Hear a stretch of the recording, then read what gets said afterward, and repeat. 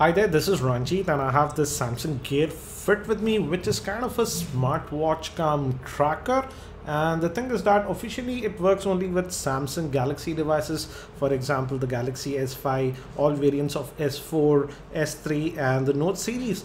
But I was able to make it work with the non-Samsung Android phones. And for example, right now it's not connected to this Galaxy S5, but it's connected to this LG L90. And as you can see, let me just show you, where is this Gear Fit? It is connected to this one, and if I send any message etc, it will pop up on this Gear Fit. So you can make it work with non-Samsung based devices, but not 100% of the functionality is working. I would say 95% of the functionality is working.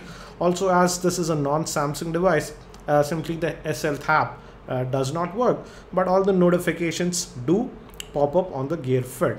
Actually you need Bluetooth for low energy support and also the latest version of KitKat on your Android device to make it work. And what I'll do is now we'll install it on this HTC One M8 and I'll show you the entire procedure.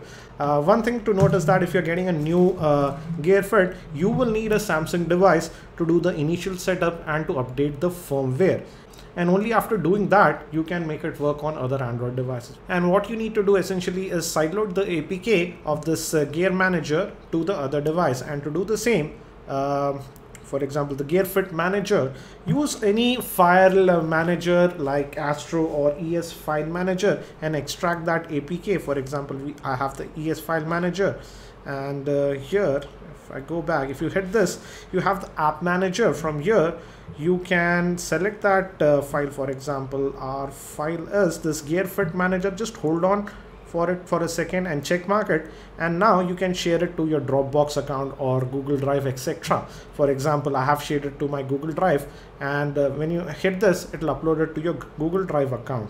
This is the only file that is needed to make it work on other devices. For example, we have done that. And now another thing, if your phone is connected to this device disconnected, to do that, for example, I'll just disconnect it from this one. It's connected. I'll just go back and I'll disconnect my Gear Fit, and as you can see, it shows that it is disconnected. And I'll also switch off any Bluetooth etc I have on my other device. I'll switch it off, and now this is our new device on which we'll install this Gear Fit. And do note that by doing this procedure, any data that you have on your Gear Fit will get erased, so make a backup if you're interested in that data. Now, first thing that we need to do is go to your Android settings and go to the security tab, and here enable the unknown sources option.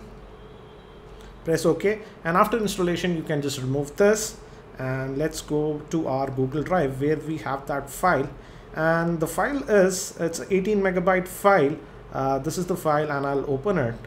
And this works over Bluetooth, so I'll also enable Bluetooth as of now, and I'll open this. It's downloading the file. It'll take about a couple of seconds,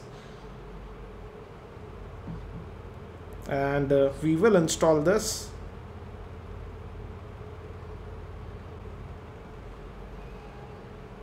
And the app is installed. Now I'll switch it on, and here also it won't find your device. Here you need to go here in the settings, and underneath Bluetooth, hit this make visible option to other Gear devices.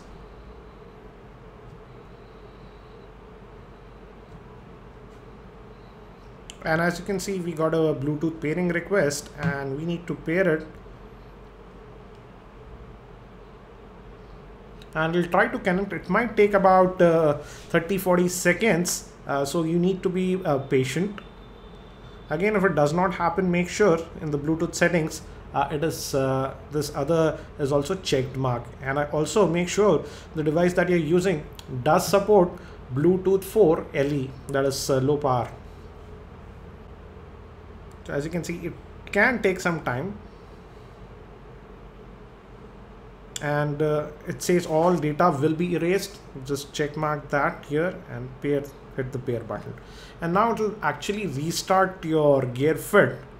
And now as you can see, it is now connecting. You have to do this again because here you check mark this, and this can also take up to about 30 or 40 seconds. And now again you have to hit the scan again. Now it has found our device again, and now if you hit it, now it should connect, and here it confirms that. So just hit this check mark over here and hit this pair button, and now it should connect.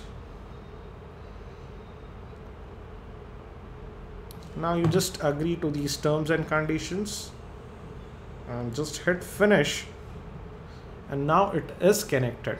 As you can see, it is connected, and I just got a missed call from it. As you can see, you can access the notifications, and here you need to do all your initial settings again. Also regarding notifications, let me show you that first. You go to this notifications here, and we can hit this preview message, and here by default only these types of notifications are enabled, but you can enable almost every notification. Just hit this general notification tab once, and here you need to turn this on. Just check the Gear Fit Manager to enable notification access. Once that is done, again just tap here, and now you'll be able to access all the apps that are available on your device, and from here you can enable or disable the notifications for whatever apps you want to be seen, the notifications to be seen on the Gear Fit. For example, let's enable some of them. For example, let's enable WhatsApp, let's enable Twitter. I also have Plume. You can enable whatever text message, anything, whatever app gives you notifications can be enabled. Now we have enabled some of the notifications, so let's just test that. I'll just switch off this phone and I'll send a WhatsApp, and let's see if it works fine. Give me a second, and I'm going to send a WhatsApp.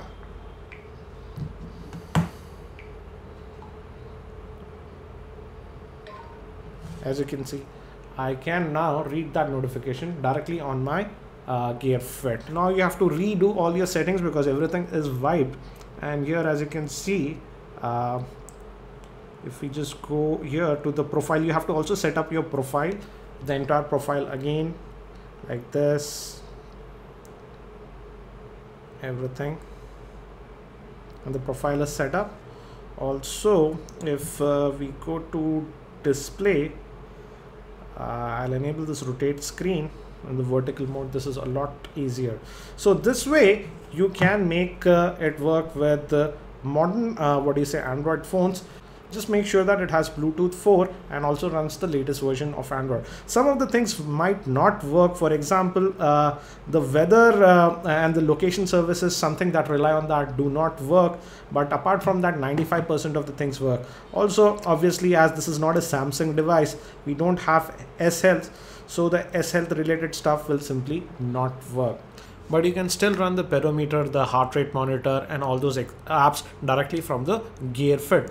Also, do note that if there is any new firmware update, you will probably require again a Samsung Galaxy device to update it. So this is how you make this Gear Fit work with the non-Samsung Android smartphones. I'll also be doing a full in-depth review for this Gear Fit shortly. So if you aren't subscribed to my YouTube channel, subscribe to the same. Thank you for watching this video. This is Ranjit, and I hope to see you in my next video.